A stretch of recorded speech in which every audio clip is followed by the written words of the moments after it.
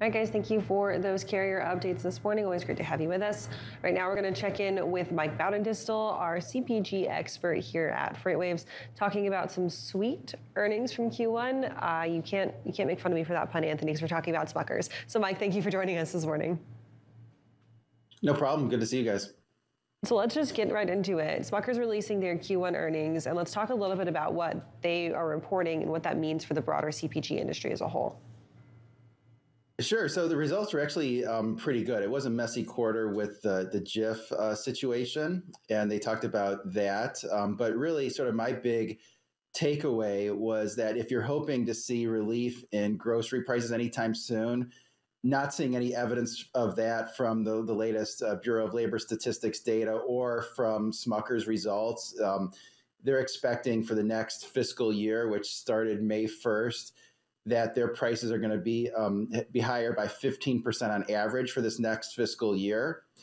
And that lines up pretty well with their cost inflation, which is in the mid to high teens for this next upcoming year. Sort of all the major culprits that have been plaguing CPGs, costs are still there. Ingredient inflation, labor inflation, packaging is a lot higher, freight, of course, and then contract manufacturing. So all of those things continue to pressure CPG results. And what's interesting is with that 15% increase to price, they expect about a 7% decline in volume and mix.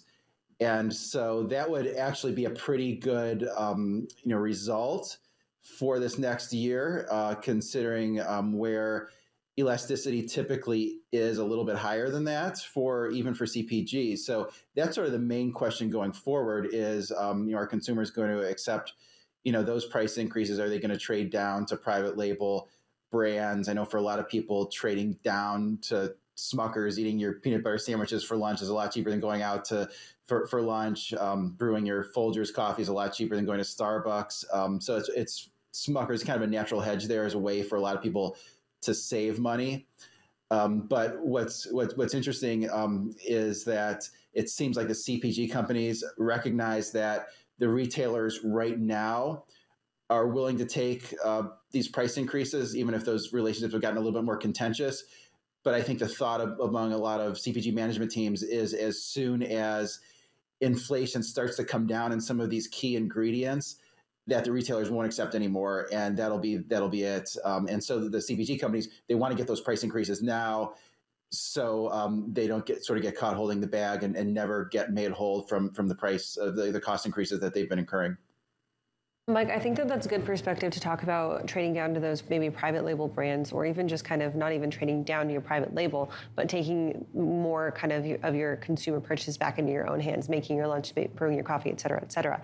I want to get your thoughts on maybe consumers shifting to these retailers that are just based on their own brand. So thinking like the Aldis of the world or the Trader Joe's of the world, maybe moving towards more of that type of shopping, a little bit less in choice for the consumer, but cheaper overall. What are your thoughts on that?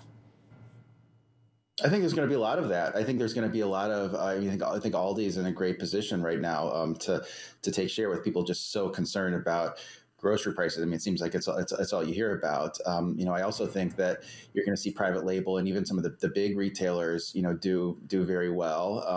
And what's maybe kind of a saving grace for a company like Smuckers is they have a lot of sales at Walmart too. And I do think there's going to be a lot more people just doing their grocery shopping at Walmart, a huge partner for them. It's still going to be on the shelves. People aren't going to trade down for everything. I mean, some of these brands that, really have a sort of a distinct taste to them are things that consumers are more reluctant to give up. So I think, Smuckers is going to do fine, provided that people don't swear off Jif forever, with the salmonella outbreak. But I do think that those type of things, tend to people tend to forget them. And Mike, can you talk to that a little bit more, just around that elasticity part and aspect? Because looking at that situation with Jif and maybe that being a concern, like you said, people forget things pretty quickly.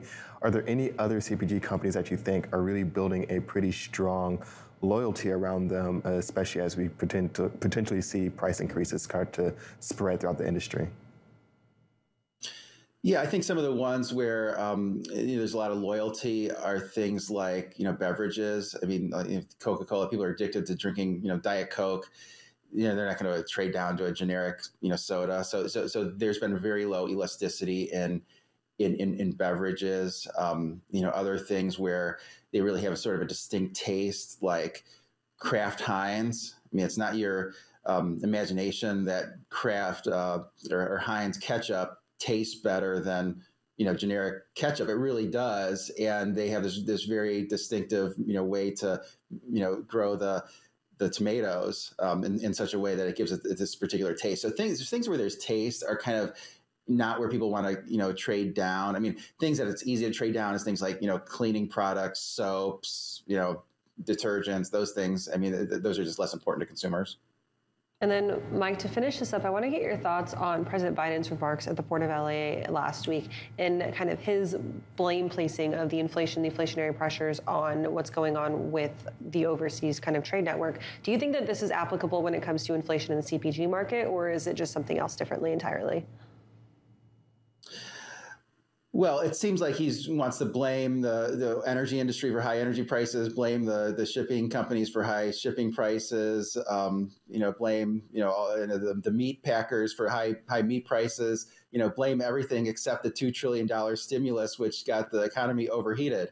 For most CPG companies, I mean, they're manufacturing a lot of this, domestically and, selling it domestically. And really the big cost increase has been ingredient prices, has been the biggest component of that. Like you look at, let's say just Smuckers, cost breakdown, about half of that is just the ingredients cost, at least on the cost of product sold side. So I don't think it has all that much relevance to CPG. And I think it's just sort of a blame game. And I think consumers are going to see through it.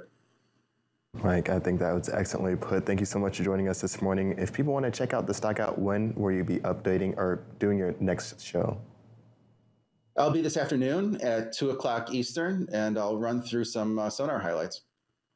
Awesome. You can catch that right here on FreightWaves TV, and then head to freightwaves.com/newsletters to get subscribed to the Stock Out newsletter as well. Right now, we're going to head over to Sydney Edwards. She's got our next update on today's headlines.